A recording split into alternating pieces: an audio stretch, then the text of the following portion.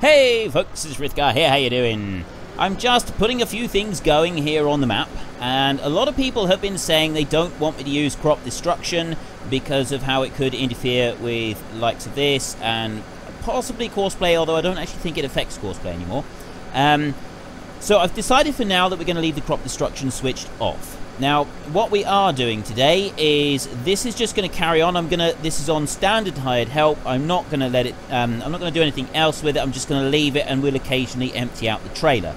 Now, my random event that happened this week was I shook a number 6 to start with. So it was machinery, and then it was number 1. The number 1 option is a piece of equipment or machinery has broken down and is unable to be used for the week, randomly generated. So what I did was I looked through here and I thought, well, we can't really just say the universal bucket or the pallet forks or, you know, that one there or something like that. So I kind of needed it to be a bit more limited. So I said, like, we've got the front loader there, and then that one, and the header. I did include the header in it, and the trailers. The trailers are quite important. And I went up through and just counted up how many I felt were important machines. So I excluded the car and the pickup truck because we don't tend, that's not kind of, you know, important for the farm itself very much. And I came up with 28 pieces of machinery that I counted up. So if you type into Google random number, you just type random number 1 dash whatever number you want. So I typed random number, or random number generator, I think, 1 to 28, and it came back with a 24. So that was actually, we got 28, 27, 26, 25, 24 is the Flegel Transport Runner, the Universal Auto Load. So if we're doing any bales or anything like that, I cannot use that trailer this week. So we'll have to leave the bales and everything to be picked up until next week. And I'm wondering if maybe we should tweak this particular option to only say any vehicle that can drive itself, because that would make it a lot more difficult. It would be a lot more limited, and we would have something, it would be quite noticeable then that something would have had to have been done. So I might tweak that one. Give me your thoughts today about whether you think that I've done this one right, or if you think I should tweak it a bit just to say only vehicles that can drive themselves are included in this particular thing.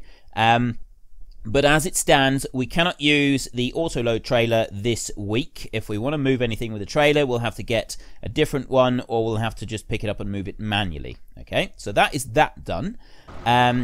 This tractor has now finished doing this field up here, and let me just take a look in here. There we go.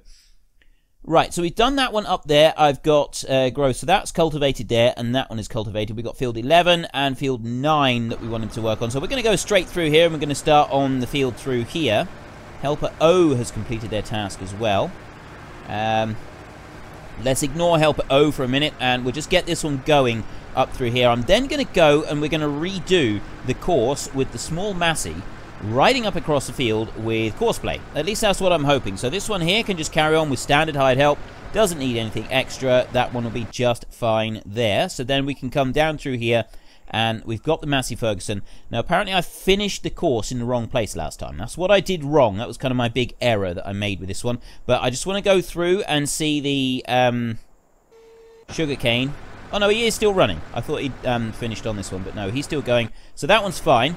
A lot of people agreed that yes, we should sell the second sugarcane harvesters. That's going to bring in a bit of income, but we've got to drive it all the way over to the shop. So I'm not going to do that just yet. We'll do that later on. I want to go to this one first, and I want to get this one started. And I'm going to try this whole route finding thing again. So I'm going to start the course from here. I'm hoping that this is going to be okay to start from here. And we'll end it sort of going up that side of the field over there. So if I start here, I go right-click, and then is this one here, start course recording. We're going to drive exactly as we did last time. We'll come down here, out of the field, we go round where we tipped out, and then we come back up through again. And then we'll stop in the field. And it was because I wasn't far enough into the field that it wasn't recognizing where the combine was. So this is what I've been told. So hopefully this will work, and then we can save this course and we'll be able to use it next time. My question that I asked you all last week was, what do we do with the sugarcane field when we have finished it? Now, I would just like to say about the weekly questions, I'm changing the day that I record the first episode of this series. I'm actually now recording this on a Friday, so it's several days in advance. I'm doing this so that I can achieve a better work-home life balance and I get a bit more time with my family. It does mean, though, that nobody will get to answer this question over the weekend, because I will have already taken the results from it by the end of the week. So unless you answer in the first few days the video goes up, unfortunately you'll no longer be included in the responses. So I'm just say I am sorry about that, but this is something that needs to happen. So let me just bring that up to there a minute, and we go stop like that, and then I think we just go, do we start? Oh no, we just say drive course, don't we? I go drive course like that, and then it's going to start looking. So it's going to start trying to, it's already found the combine, so I can just get rid of that a minute. It's driving to the combine, and then I'll go over to this one and I'll start you up, and I'm just going to press H. It's on the AI vehicle extension. We may change that. I'm going to leave it on the extension at the moment, and we'll leave it running with that, and then we'll sort of see. It should start moving forward, and the tractor should go alongside it. So yeah, the question that I asked you all last week was, what do I do with the sugarcane field when we have finished doing all the harvesting? Do you want me to just leave it and allow the sugarcane to grow again? Because it will, as if you're on hard mode, it will only do that until it needs ploughing again, and then it will stop. So I think you get 3 growths out of it.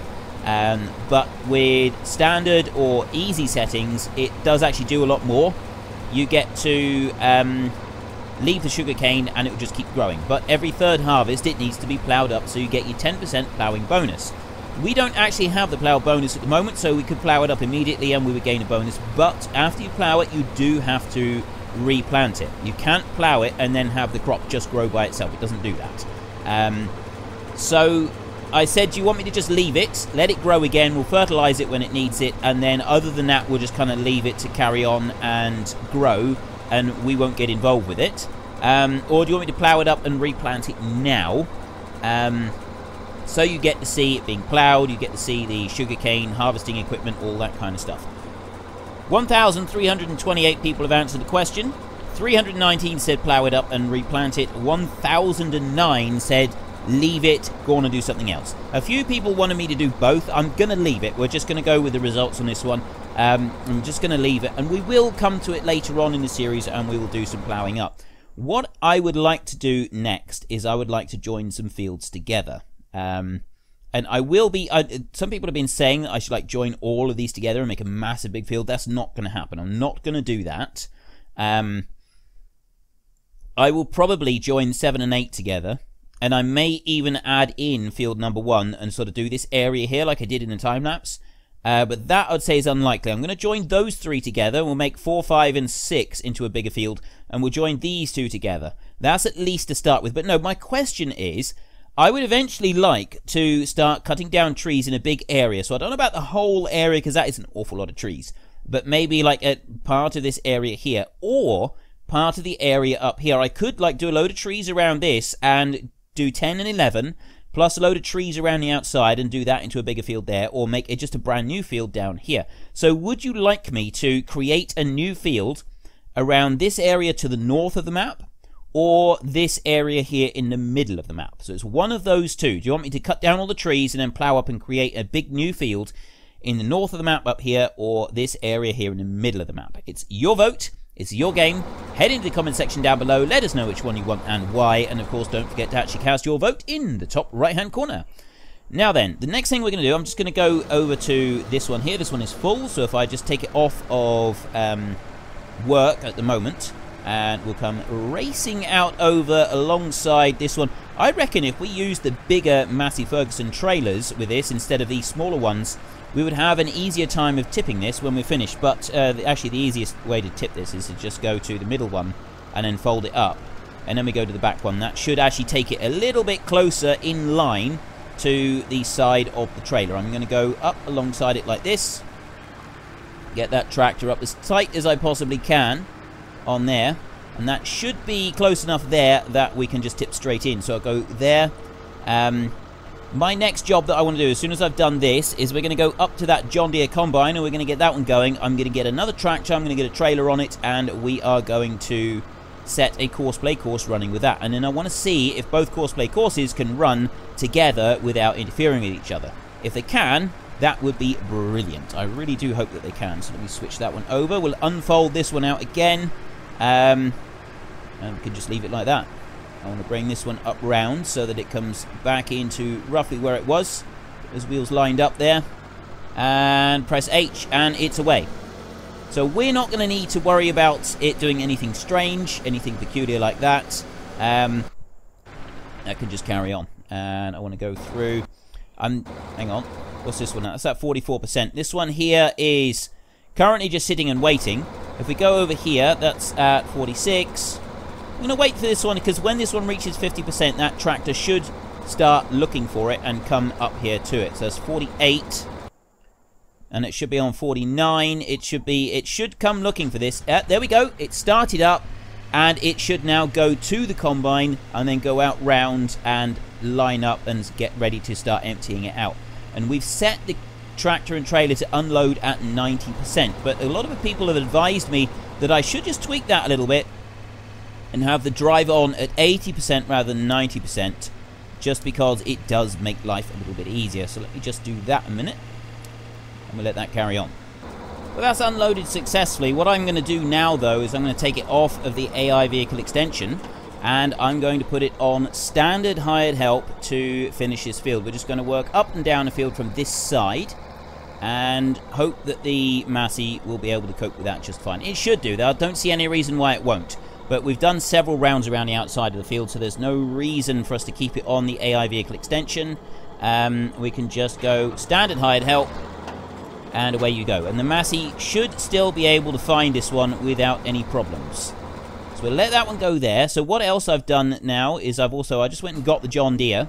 Here it is. And I'm going to leave this trailer down here. So let's just unhitch that one a minute there. And I'm going to try using this trailer because we haven't used this one yet. And I'd quite like to. I'm curious to see also if it will run very well with the John Deere. I'm hoping that it will.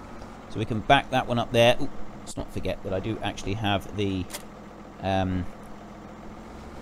manual attachment mod on. So we'll bring this one up here. Now this is going to unload the corn trailer up the top.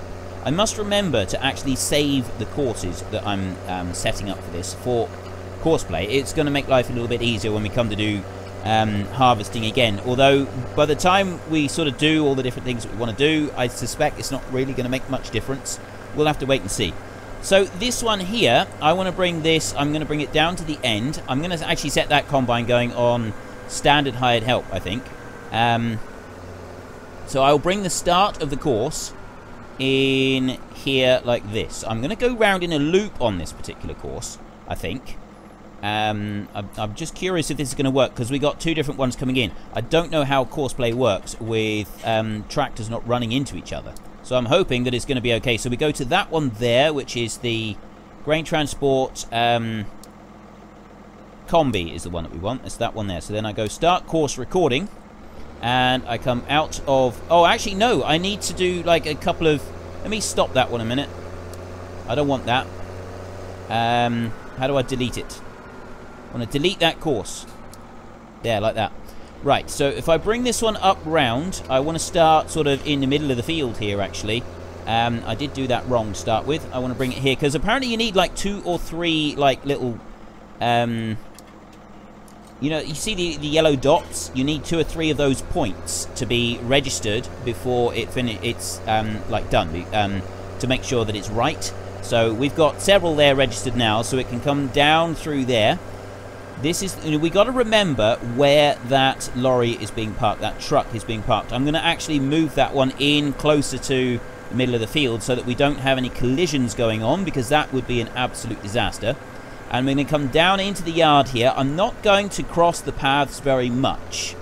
This one's going to come down this side, and then it's going to go between the well and the shed, but then it's going to come out this way. It's going to come this side, like that. And carry on down here. This is the only bit here where we're going to get paths being crossed. Because they're both going to have to do this course around here. So that one comes up around there, and then it goes over the bridge, over the tip point. You don't need to do anything. It just does it all by itself. It's absolutely brilliant. and we come back out of here, and then this one will run up here. And this time, to go back, it's going to go in front of the house, and it's going to go up this track up here. So it's going to go all the way around this way, and right up, back up to the field, up through the back road up here. So it comes up this one up here, all the way up through here. And you can see the combine up there. That's where we're going. We're going to drive all the way up there, and then we will stop and save the course. So I'll bring that kind of into the middle of the field once we've gotten up there, and then I'll stop, and hopefully that will be in the right place, and then I can switch to the John Deere combine and we can get that one going. A few people pointed out last week that one of the main issues we had with that combine last week was it might have been that it was too low to the ground. That would have been our main issue. So I'm going to bring this one over like this, back into the field, and I can see the start point over there. I'm going to bring it right up in like that, so it's properly in the middle of the field. Done a few bits in, and I will stop right there. There is our course. So then I can go drive course like that and drive behind combine. It's looked for a combine, it's found a combine, and that's what it's going to go for. So we'll let that one carry on there. Our tractor here is currently sat inside the sugarcane. It works. This is the main thing. I don't want to have to sit and nurse more sugarcane. We've had enough of doing sugarcane, so we can let that one carry on, and we'll just pretend it's not driving through the middle of the sugarcane at the moment. This one here is about to take another load, and then it should go and do its offloading. We're not worried about that at the moment. We want to go to this one here. I'm going to start this one up, and I'm going to go Control H. I'm going to put the standard AI on this one, and I'm just going to press H like that. It should stop. Oh no, he's going to go along. He's going to drive along. The tractor will go with it as well. Absolutely fantastic. I don't think, though... Oh no, it'll come to the end of the row and then it stops and it unloads it before it starts going back down the other way. I don't think the Courseplay tractor will run in the crop. We've also not had any glitches like I had. You know, I had that crash in the middle of last week. I've not had anything like that happen since. And I am wondering whether it was the combine header or if it was that tab thing. You know, I had that mod that was like allowed you to tab between vehicles. And I got a suspicion it was the tab mod that did it because it was close to where another one of those vehicles was. But we'll have to wait and see. I don't really know about that. So that one's going to close. Now, MF4709 is in traffic. Now, what does that mean? What does it mean that he's in traffic? 7030 premium. So that one's moved. So why has the John Deere not been doing anything? I'm going to go over to this Massey Ferguson. That one's not there. Is it because the courses are overlapping and it doesn't like it? Oh, I see. The combine wants to move and the Massey Ferguson's not letting it move. That's brilliant. Okay, so he's trying to get to the course, but why is he trying to go up that way? The trailer is full, so if I go to this one and I press H, and I'm going to have to just move this one out the way, like that. I see, right, he wanted to turn round, but the combine here wanted to reverse in order to be able to do its turning, and it didn't like that. So I'm going to just bring that one down there and start you up. So yeah, we have one wanting to go one way, one wanting to go the other way, and it didn't like it. Now, why aren't you doing anything? I've pressed H. We should be Hing now. Let me go forward a bit more. See if that's going to do it. We go there. Still not going. Why? What are you doing? Is this something to do with the hired help and the... because I got lots of hired help. I got various different things going on at the moment. Let me start it a minute and manually go into the crop maybe and see if that does anything. Still stopped. Oh! Right. For some reason, it set itself back down to 0. And I don't really know why it had done that. I've not seen that before. Anyway, we can live with that. It was just a minor detail. A little technical hitch. And that one is filling up. So I want to go over to this John Deere over here now. This one's on 25%. I'm going to go to the control here. And I'm going to change that one there down to 90%. 80% rather, so that it goes back through. And then we go over to here. So we've got stop driver, drive now covers, our automatic. And I'm going to save that course. So I want to put a name in here. I don't even remember what this field was. I'm just going to call it cornfield for now. Why is it not typing? Escape to cancel. No idea why. It won't let me do it. No combine in reach. Why wouldn't it let me save it? I can't type in a name. That seems a little bit odd. Oh well, we won't worry about that now. If it's not liking it, I'm not going to sort of tempt fate by trying to do anything too difficult for it. I don't want to risk anything crashing. But that one has gone through, and it has done what it's supposed to do. So it's going to come up there, and it's going to stop. And job done. That's brilliant. So if I go into here, I think it's in settings. You've got the pathfinding activated, open HUD. Map icons, name and course. Oh, I see. So you can change those if you want to. I'm actually okay with those at the moment. I did say that I thought it would break immersion having them on there, which is one of the reasons I didn't want to use this in the first place. But I would say actually it seems to be okay. It's not like spoiling it for me at the moment. So let me know in the comments section if you kind of dislike this idea or not. So we got the Bizon running, and it's being emptied automatically. We have got the, let's go over to it, we've got the John Deere running. And this one is being emptied automatically as well. We've got that John Deere trailer over there that is emptying out the corn on this one. I have got, again, well, this one here is just waiting for sugarcane. The John Deere is doing the emptying automatically. And we've got this one here who is now full. So we need to, this is the only one that we're having to empty ourselves. And overall, I would say that's pretty good. I would say that we're making progress. If we're able to do just about everything on the map, and this is like literally the only thing that we're having to do ourselves, I would say that we are doing exceptionally well. So I'm going to bring that one up to the front trailer, and we'll tip that into there.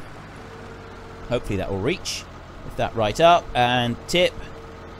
Yep, straight in. So you have to get kind of close, but you don't. It's like it is forgiving. It allows you a little margin for error for tipping it out, which is absolutely brilliant. You do kind of want that, especially for a game like this. It's going to make it a lot easier overall if it's just going to be a little tiny bit forgiving for you. And I would say that is quite an important feature. So we just bring this one up through here, and then we can join that one back to where it was. And really, the only thing that I want to do for the rest of this episode, what's it doing? It's not starting. I'll bring you up a little bit further, maybe. A bit further, maybe. They completed their task. Right, it's not allowing me to do this. So let me just start that one up. See what it does. It comes through there and it grabs up. It's because there's not enough. That's the main issue. Right, so that means that I'm going to have to manually... I'll tell you what, I'm going to bring it down the other end because I don't like the idea of putting it going right in the middle of the crop. It just... Yeah, I really, really, really don't like that idea. Even though we are actually doing this, it's still not something that I'm 100... Whoa! Okay, I didn't expect that. I was just kind of expecting it to, like, start a little bit. But I just pressed start. I just pressed B, and it kind of did that. Which is not really what you want it to be doing. We're supposed to be doing a sensible, serious, realistic series here. I'm not supposed to be playing around. Let's get this going up through here. And I want to sell one of those sugarcane harvesters. The other one needs to be put away in a shed or put away somewhere. And let me just bring that back a little bit like that. That should be okay there. Start you. Gonna be okay. Yes, that one will go up through. It's harvesting. Is it grabbing everything? Yes, it is. It's taking everything. Okay, that's taking everything up there. This is the one here that I want to sell. The other one is going to stay where it is. So I want to fold that one up. Like that. And we can start heading back towards the shop with this one. There is no quick way to move one of these unless you get it onto a loader. Which we don't have. So we're not going to worry about that. The tractor is over there. It's moving. It's lining up with the combine. Excellent. So that's all working exactly as we would hope. The John Deere over there, that one looks like with both the John Deere combine has been emptied out again, and that one's working. Everything is working. We got full automation working on this farm. We're actually doing what I wanted to do in Garala, which was have a farm management. It's as much about farm management as it was about driving and operating a few machines. And today we have finally gotten our actual farm management in place. I'm really pleased with this. I'm not too worried about this one for a minute. We can always move that one later. So let's just go back over to this one. This one here is currently doing the plowing and cultivating. So it's deep cultivating, so it's sort of classed as ploughing as well.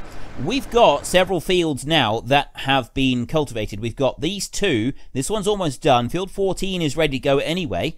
Well, field 14 does actually have the ploughing on it, but I'm thinking we could stick a crop on there. I'm not too sure at the moment. I haven't decided on that one. Anyway, we've got field 4 still to harvest. We need to think about what we're going to plant.